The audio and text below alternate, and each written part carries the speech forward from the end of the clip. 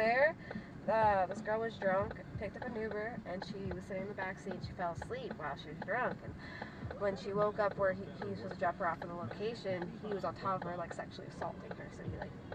So she like kicked him and then like left. Too bad she didn't have a knife. I know. So then they had this post and everything, and I was like, well, I mean, that's like any person, like a cab or anything. You can't like, oh wow, there he is. All right. He's doing both of them?